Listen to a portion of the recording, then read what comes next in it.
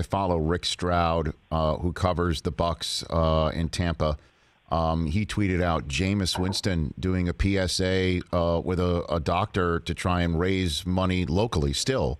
And it just shows you how his mindset is still focused on his own community and just being somebody who's out there in the community. And that I can only think that's also something that he wants to show teams that I can do this for you too. Right. And again, I'm sure his altruism comes from every fiber of his being. That's what he has definitely shown in the last couple of years, if not maybe longer for those who know him a little bit better than me. I just bring that up too because he and Cam Newton are still sitting out there. What in the world is happening with those two guys?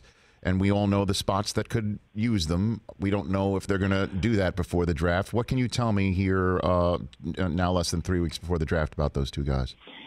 Rich, I don't think there's any hurry for teams with these guys because now the frenetic stuff has stopped. Now that Nick Foles has gone to the Bears, Phillip Rivers has gone to the Colts, Teddy Bridgewater, Tom Brady, and I'm sure I'm missing one or two. But I think now it has become very clear that the New England Patriots might sign a veteran quarterback, but if they do, it'll be at their price tag and at their time.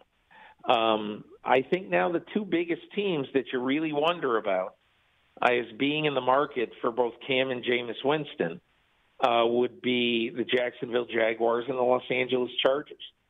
But if I am either one of those teams, I wouldn't want to sign either one of those quarterbacks until after this draft. And I mean, somebody asked me that this week. The other day? What do you think is going to happen to those guys? And here's the only reason I say that. Let's say that Dave Caldwell and Doug Marrone of the Jacksonville Jaguars really like Justin Herbert, okay? And on draft day, Justin Herbert pulls an Aaron Rodgers. And there, the Jacksonville Jaguars sitting there with the 20th pick in the first round, the pick acquired, in the trade for Jalen Ramsey with the Los Angeles Rams. At number 20, what if Justin Herbert's sitting there?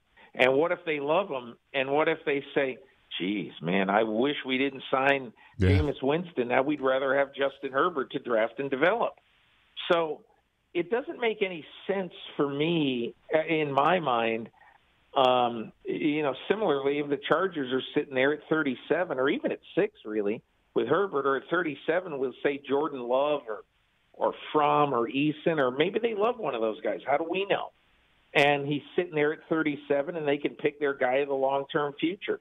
So that's why I'm not saying I absolutely don't think it'll happen, but my expectation is that both of those guys will probably find a home sometime in the spring.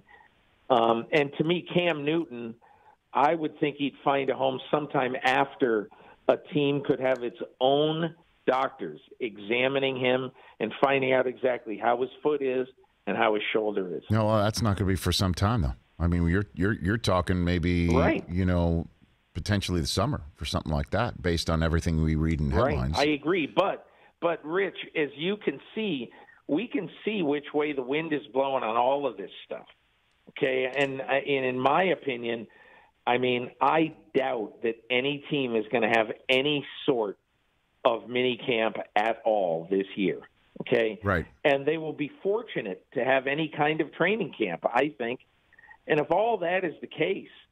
And I mean, this is a tangible thing. It's not like they're being forced to make a decision tomorrow on Tua Tagovailoa.